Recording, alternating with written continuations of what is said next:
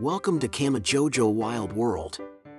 You'll find the most exciting preys and the best outdoor equipment here. Deer are the most sought-after quarry in the world of big game hunting.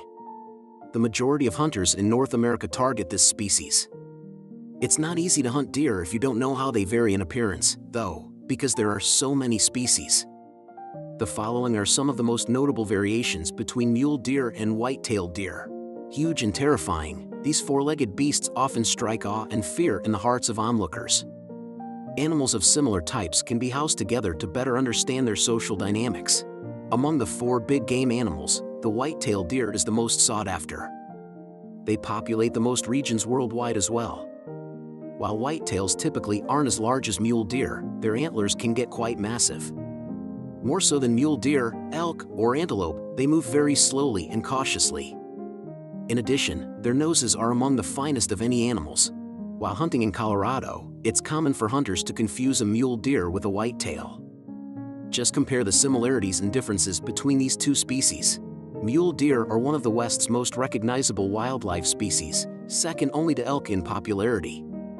A mule deer is larger than a whitetail, but they are smaller than an elk. The appearance, size, behavior, and other characteristics of mule deer are distinct from those of white-tailed deer. Whitetails are more likely to remain in one location for an extended period of time, but mule deer will travel to different areas in search of the best food and water sources.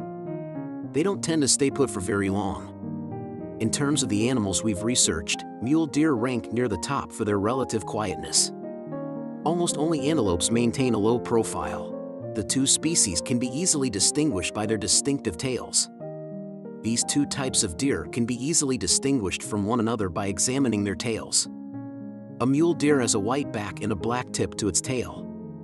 A white-tailed deer's tail is black at the tip and brown at the base, but its back is a different color. Only when the deer raises its tail, a behavior known as flapping, does the white tip reveal itself.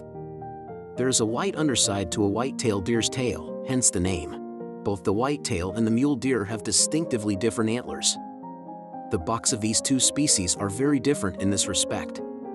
The antlers of a white-tailed deer typically branch out from a central beam with single talons.